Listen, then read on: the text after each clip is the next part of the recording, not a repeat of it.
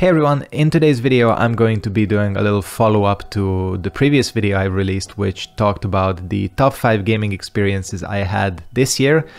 Today I'm going to talk about the top 5 games I'm looking forward to coming out next year. Well, hopefully coming out. That's, I think, a caveat you always need to talk about, because I think there's still a chance some of these are going to be delayed, but hopefully all of these are coming out. Some of them do have pretty specific release dates, and for the others, who knows. Yeah, this is going to be some of the games that have caught my attention and I think should be good. Of course, nowadays you can never tell.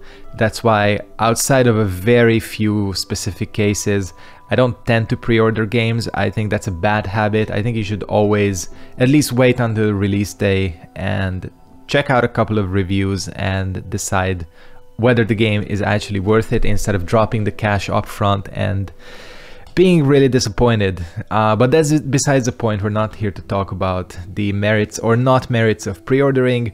We are going to talk about some of the games I'm looking forward to coming out next year.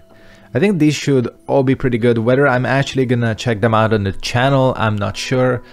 I think some of these, yes, some of these I would prefer to leave just for myself to play and enjoy. Yeah, this is going to be not scripted, unlike the previous video. This is just me sitting down and sort of rambling, so I apologize if my thoughts are a little bit less coherent, but you have gameplay in the background of probably the greatest game ever released, which is Corpse Killer, specifically the 25th anniversary of Corpse Killer on the Switch. Again, it's only the greatest FMV game and greatest game ever released, so you have that to enjoy. Anyways, let's get into game number 1 that I think should be good. This is going to be Lies of P. Now, I stumble over the name of this game every single time I pronounce it, because I keep trying to say Life of Pi, which is the movie. But no, this is Lies of P, which it's just way too close of a title to the other one for me not to get it confused. Anyways, the premise of this might sound a little bit weird, because this is essentially a Bloodborne inspired Souls-like based on Pinocchio. And I have no idea what's going on recently, but I can only say that we are living in peak Pinocchio. I swear there's a new Pinocchio movie, show, game, or whatever coming out like every month, and Lies of P is not looking to buck the trend, that's for sure. However, as far as Bloodborne clones and Souls-likes go, this one is actually looking pretty solid. There have been a couple of Bloodborne clones released. That's not really the Souls-like that gets copied the most. I think there were 2 that were released this year in 2022, both of which ended up being mediocre / terrible. There was that one where you played the Plague Doctor, and the other one where you played the robot, sort of French maid. And this is closer to that. This is closer to robot French-made game from this year, as in you play Pinocchio, who's essentially like an automaton robot, and you fight other clockwork steampunk robots. The thing that really impressed me with this game is the gameplay that was shown. It's basically Bloodborne. I mean, this is not looking to innovate on anything, but I don't mind that, because if you're gonna emulate one game, you should try to emulate Bloodborne, because that is a fantastic game, and no one has managed to pull it off. And just the gameplay I've seen of Lies of P sort of shows me that they are sort of sticking to the formula. They recognize that they should just sort of, try to copy it and try to make a decent Bloodborne clone. The combat is looking good, the enemies are looking interesting, there's some cool weapons. I mean, there are no trick weapons in the game, from what I can tell. The bigger innovation here in Lies of P, which is, I think, actually a fairly good innovation, is that you can use your gun arm in a number of different ways. You can have like a grappling hook to draw in enemies. You can actually free aim it and shoot it to like sort of draw enemies to you, and it's just looking like the gun is a little bit more useful, which I fully agree with. I think one of my issues gameplay wise with Bloodborne is I wish the gun had a little bit more of a use than to shoot dogs and to parry. I think, yeah, if you're gonna have a gun, let me free aim and let me draw at enemies and do all that. But yeah, Lies of P is looking to do that, And again, yeah, the game is just looking fairly solid. You don't have to reinvent the wheel with everything. If they can put a solid Bloodborne clone together, I will be a happy camper, because Bloodborne is my favorite Souls-like. Souls-like, did I just say Souls-like? I meant my favorite Soulsborne game. And if there's something that can reach like 85% of what Bloodborne can do, I can be happy. Especially since the amount of Souls clones that actually turn out good is, well, there's few and far between games that actually manage to do what FromSoft does, and even fewer manage to get to what Bloodborne does. This is supposed to release in 2023. This is one of those that I'm not sure will actually get released. I mean, it says 2023, but there have been no sort of deeper hints as to when. There was a fairly lengthy gameplay sort of trailer, I think 31 minutes of gameplay released during the Games Awards, and even that one had like placeholder dialogue, so I have my doubts whether this one is actually coming out. Hopefully it does, and we'll have our obligatory good Souls-like for 2023. Alright, next up on our list, this is probably one that's not going to surprise anyone who is at all familiar with the channel. This is going to be Street Fighter 6. So with Street Fighter 6, we do have the actual release date confirmed, which is good. I think it's releasing June 6th or June 2nd. No, it was June 2nd. So we do have a summer release date for Street Fighter 6. I've talked about Street Fighter 6, I think, briefly before, but I'm really impressed with what Capcom has been doing. Even now, for the past couple of years, I've held the belief that Capcom is probably one of the most solid developers currently out there. They had a rut before where they were releasing some trash games. I mean, Street Fighter 5 did not have the smoothest release time, and that's, I think, putting it mildly. But I think Capcom have really taken the lessons over the past couple of years, and they are releasing good games. I mean, I've enjoyed all of the Resident Evil remakes. I probably will enjoy Resident Evil 4 remake as well. I like the new Resi games as well. And yeah, with Street Fighter 6, basically everything they've shown so far, and all of the gameplay and the betas, which sadly I did not get into, rip me. Hopefully there will be an actual open beta. All of these basically shows that Capcom have taken all of the complaints and all of the lessons from Street Fighter 5 and are integrating them into Street Fighter 6. I mean, 5 anyways in its current state, in its sort of end stage, is a great game. The balance is very good. There are a lot of characters, a lot of options. The online on PC is running fairly well, and what they basically needed to do, and what they're doing, is just taking that and adding some new mechanics and refining some stuff and putting that out as Street Fighter 6. I think the art style of the game is looking really cool. The new characters so far, basically every character shown so far has looked fantastic. The animations are really smooth. I like that the Street Fighter 6 aesthetic is sort of returning to what Street Fighter 3 did, with sort of that hip-hop graffiti type aesthetic. And yeah, there are a lot of new mechanics. There's a parry, it's back in a different sort of way. Drive rush, what are the other ones?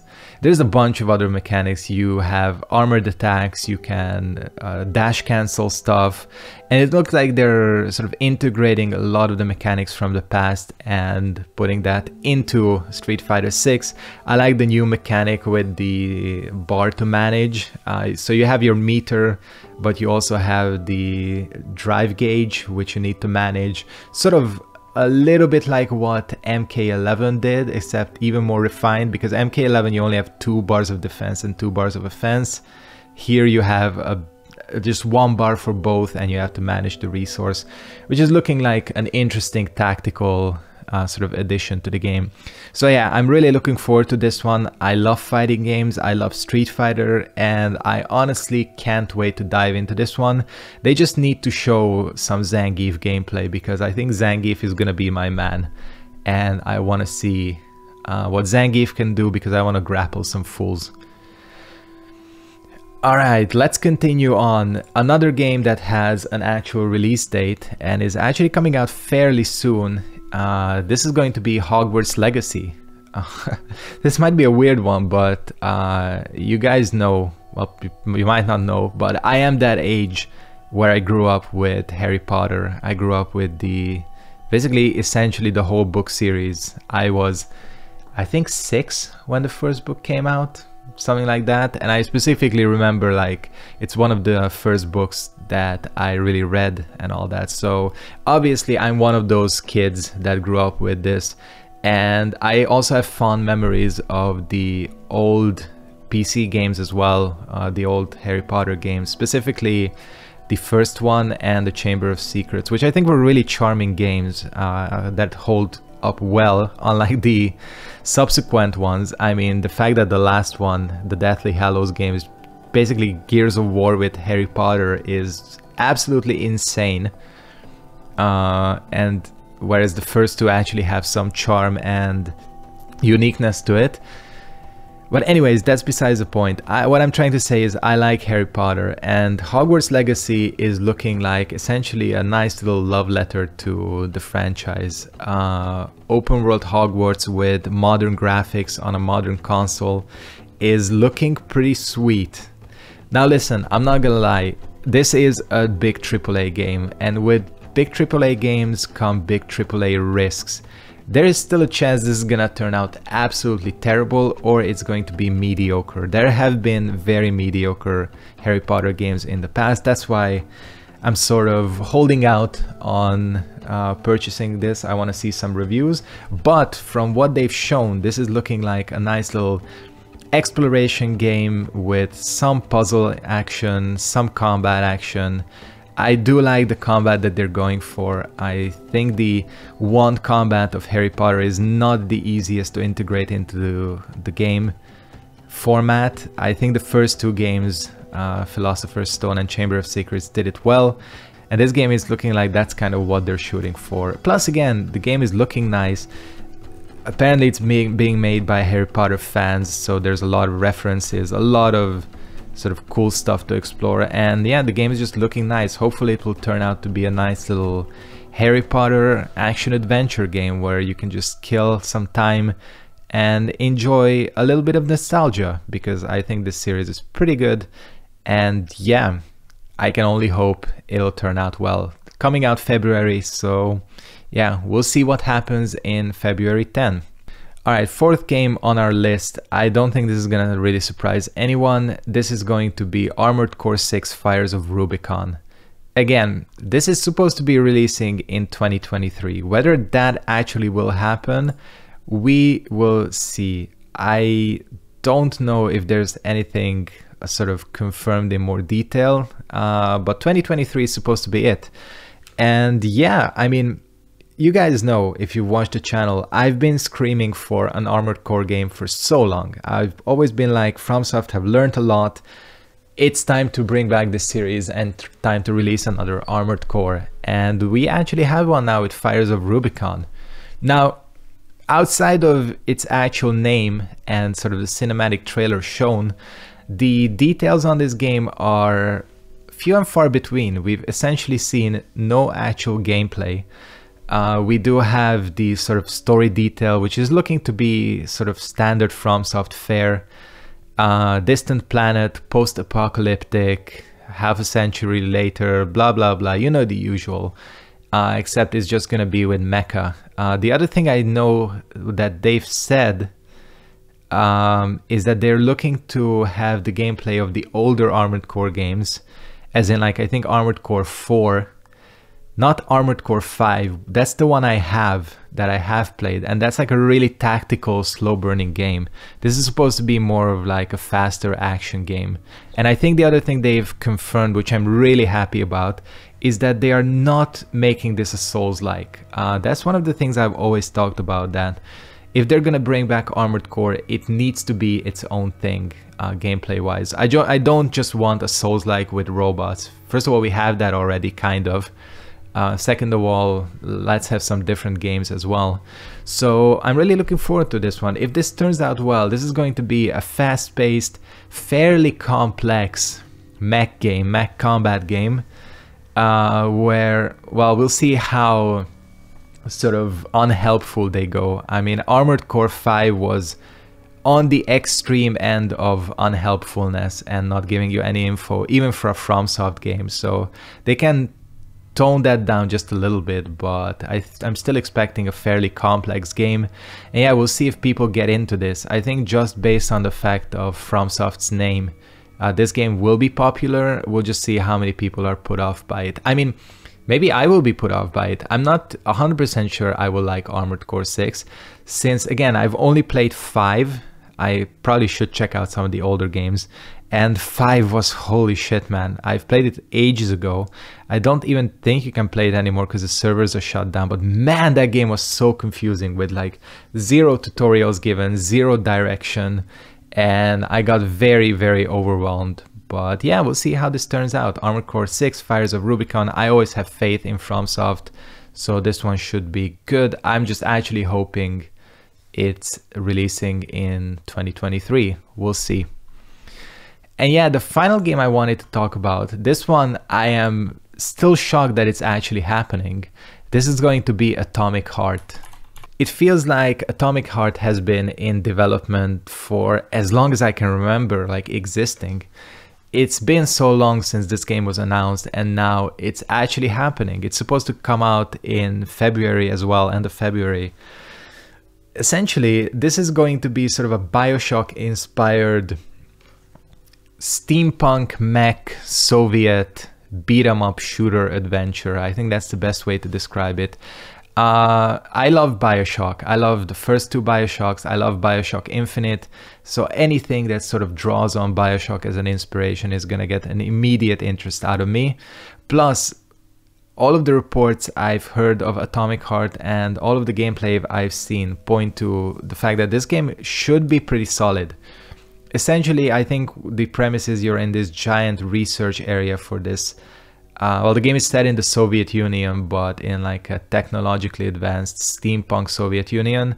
And of course, there is an AI uprising, because why would there not be one? And you have to go in and beat up some robots. Now, this game is semi-open world, but there are also dungeons, I think. One of the comparisons I've heard of this game is that it's similar to Halo 6. Halo Infinite, right? That's the new one. I haven't played Halo in ages. In that you have dungeons and you have an open world connecting it all together. Overall, again, yeah, the shooting seems solid, but the thing that really grabbed my attention is the melee combat that they've shown. The melee combat is looking very good. It's actually, I think, trying to emulate one of the games that I think is really underrated, that really got first-person melee combat right, which is Condemned 2. It looks like they're kind of drawing from Condemned 2. Plus you have the BioShock style glove. You can shoot electricity, ice, fire, all the usual.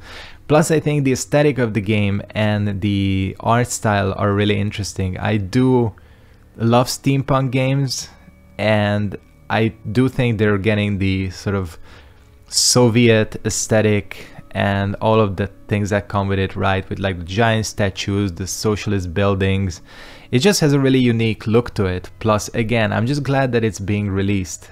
For the fact that this is the studio's first game, everything is looking really solid. And yeah, I've been looking forward to this game for a long time, and now it's actually happening, so I'm definitely 100% going to be checking it out. This is one of those games I definitely want to cover on the channel when it does come out. I'm just so hoping that it's going to be good. Please be good, Atomic Heart. Please be good. I've waited for you for so long, and yeah, just be good. Yeah, I think that's about the 5 games I wanted to cover here. I think 2023 is shaping up to be a pretty good year again for gaming. Yeah, you never know. You obviously never know. Things that look shit can turn out well, and things that look good can turn out to be absolutely unplayable. It's the video game industry, so you know, make of that what you will. But I have faith in these 5 games I've covered here, particularly Armored Core, I think, is the... and Street Fighter 6, because that's the game we've seen the most of. And, you know, Armored Core FromSoft, I kind of trust them blindly. Other than that, there should be a couple of more. I have more games I'm looking forward to, but I just didn't cover. Tekken 8, again, that one I'm doubtful of whether it's releasing in next year. The new Final Fantasy I'm sort of interested in as well. So yeah, we have actually quite a lot to look forward to. Anyways, what I'm going to go ahead and do here today is wrap up this video. There is going to be a special video tomorrow commemorating the end of 2022 and the year of this channel. Another year has passed. Until then, if you did enjoy this, make sure to give this video a like, comment, subscribe, turn on post notifications, and yeah, catch you tomorrow and catch you on my other stuff as well. Take care everyone, and peace out.